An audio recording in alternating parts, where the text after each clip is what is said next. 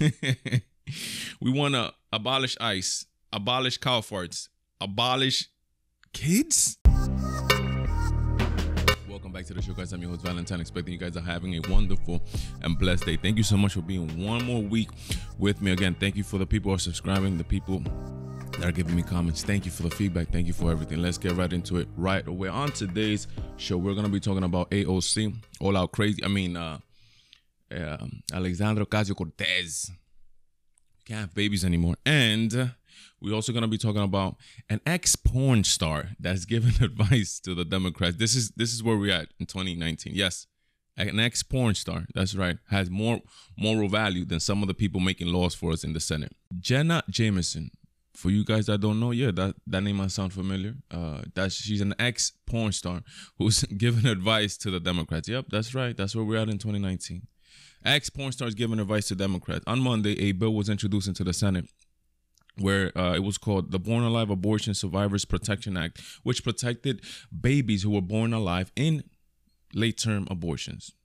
Perfect. That makes perfect sense to me. But some Democrats decided that was a bad idea. We have to kill the babies. We can't, because the baby's born. The baby doesn't have any any rights, right, or anything like that. Because this is what they believe, that a baby inside the belly doesn't have any rights. And now they want to take it even more, which is outside the womb. They don't have any rights either, and that's why they didn't vote for this bill. Jenna Jameson tweets out that these people are monsters or something like that in regards to like 44 Democrats who voted against this bill to protect babies once they were born in botched abortion. So we have some of the main runners for the Democratic Party, for actually the presidential runner for the Democratic Party now, which some of them which are Cory Booker, Kirsten Gillibrand, Kamala Harris, whose father publicly, Jamaican father, that's why I do that accent. Jamaican father publicly almost like denounced her. She must be a bad daughter, to be honest. If your father comes out publicly to say that you are using what he said, identity politics, when she said she was smoking weed and that she's Jamaican and of course she smokes weed. Her father came out against her, right? So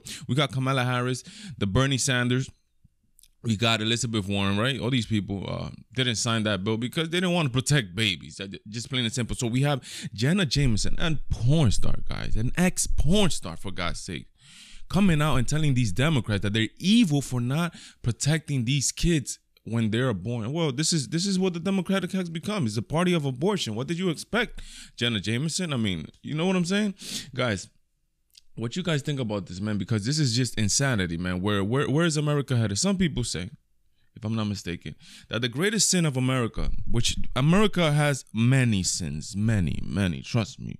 We are not an innocent nation, and if you're if you're a real person, if you're a logical person, you will acknowledge that, right? We're not perfect. Nobody is perfect. You're not perfect. I'm not perfect. There's no perfect nation. Out of the many sins that America has, the sin of abortion is the worst one. We have about like 60 million, I think. Marco Rubio tweeted the other day that we have 60 million abortions since Roe v. Wade. And now we want to protect even more than abortion. Now we want to protect infanticide. All out crazy. AOC. I heard that on Curtis Lee, from the Guardian Angels on the radio, call her AOC, all out crazy. I mean, that's what it's seeming, man. And so it's basically like there's scientific consensus that the lives of children are going to be very difficult. And it does lead, I think, young people to have a legitimate question. Is it okay to still have children? This woman, as you guys saw there. Can somebody, but first of all, before I get into it, what is the deal with doing these recording these videos on your thing, on your kitchen and while you're cooking? I don't understand. Am I gonna have to start doing this so I could get some subs? And I don't know if you guys noticed, but she has like 7,000 people watching her just talk gibberish craziness, man. So now we have to we want to abolish ICE, abolish cow farts, abolish kids. Insanity, man. Where are we going? So she's saying because of the crazy, because of climate change, where we're going, that we need to question whether we are going to have kids. I'm questioning my kids now. Thank you, AOC. Now I don't even know if I did the right decision. I'm like, if the world is gonna end, if it's so crazy, right? that the world is gonna end in 12 years. I mean, I don't understand where this crazy amount of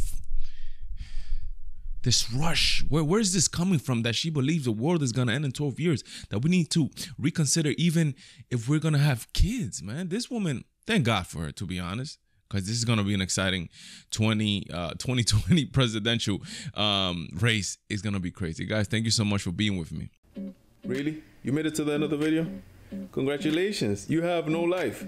Go check out one of my other videos, sub to the channel, give me a like, give me a comment. Check out my other social media, which is Twitter, Instagram, and Facebook. I do have a life, so I'm not gonna be that active, but follow me on there. God bless, Godspeed, me Valentine. I'm out.